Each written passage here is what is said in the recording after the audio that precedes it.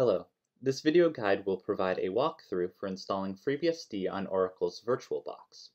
This guide is intended for both macOS and Windows users. First, determine if the host computer has a 32-bit or a 64-bit processor. On Windows, navigate to the Start menu, then click on Settings.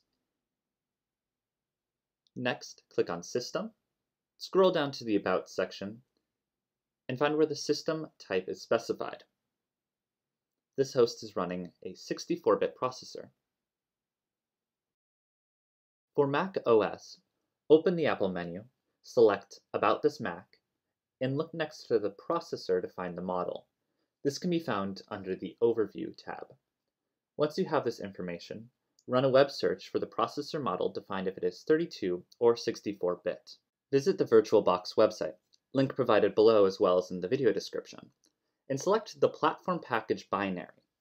VirtualBox is available on Windows, macOS, Linux, and Solaris. Opening the downloaded file will start the installation process. Next, visit the official FreeBSD Releases page, link also provided below. The disk images are listed in order of release date, so the most recent release can be found at the top of the page. For 64-bit machines, click AMD64. For 32-bit machines, click on i386. Make sure to select the installer image, not the virtual machine image. This will lead to a file directory containing multiple formats of the FreeBSD disk image.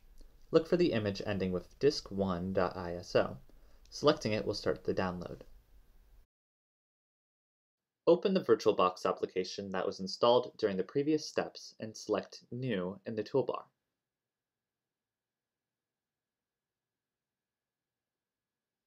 Name the virtual disk image and select BSD and FreeBSD in the two drop-down menus. Continue. Using the default settings here is recommended, so just continue through the next 5 steps. For file location and size, however, check that at least 15 GB is being allocated for the virtual hard disk. This can be adjusted with a slider. Create the disk and select Start from the toolbar.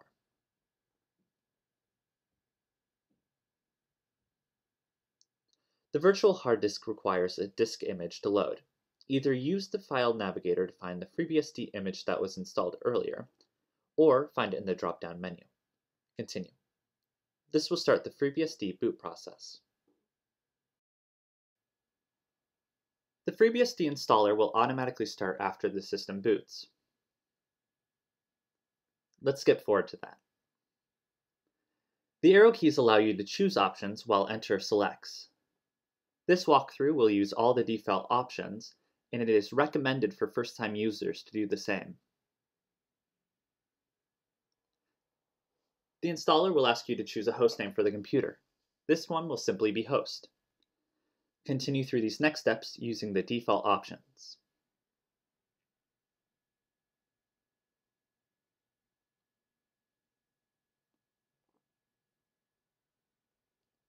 When asked, commit the setup and wait for FreeBSD to fetch and extract. This may take some time.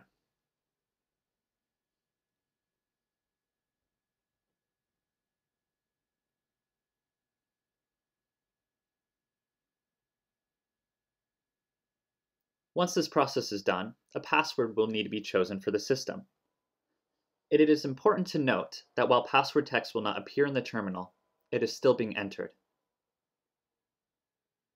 Continue to choose the default options while setting up network configuration.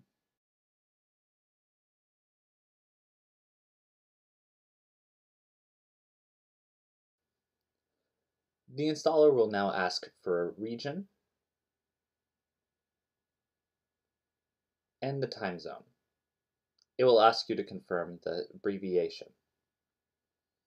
Use the default option through the next few steps, up to and including when it asks to add a new user. Select Yes. Choose a username, this will be guessed, and a full name. Leaving a row empty and hitting Enter will select the default option listed in brackets, like so. When it asks for other groups, Add the user to the wheel group.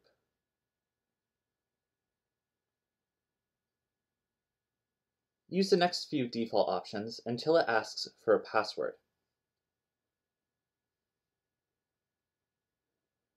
Enter a new password for this user account. Type yes and enter to confirm and create the user account. You can now add more users or type no to continue. Exit. Choose no on manual configuration.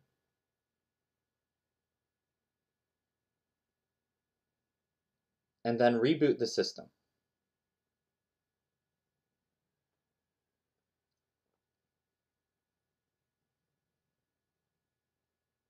The FreeBSD installer is now finished and will reboot into a live version of the FreeBSD operating system.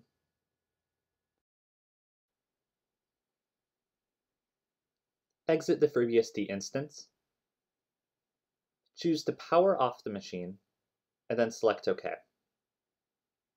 Next, right-click the FreeBSD disk image on the left, select Settings, and then choose Storage in the toolbar.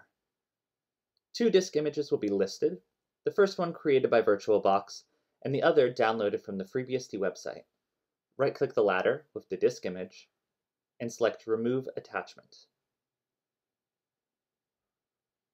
Removing this will ensure that the FreeBSD installer does not try to run again on boot. Click OK, and then start another FreeBSD instance with the Start button.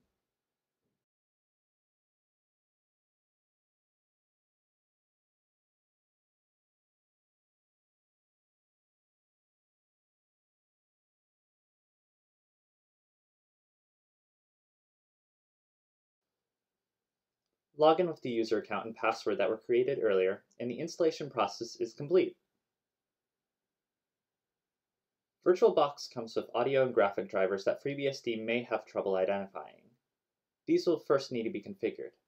This can be done simply by editing the system configuration file. First, use the su command to emulate the root user. It will ask for the system password. Next, the VirtualBox additions package will need to be installed. Enter this following command: package install emulators/virtualbox-ose-additions.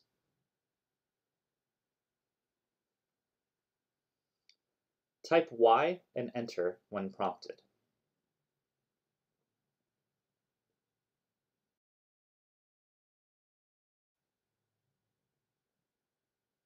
Next, open up the EE text editor with the command ee/etc/rc.conf. Use the down arrows to navigate to the bottom of the file and add the following 2 lines of text.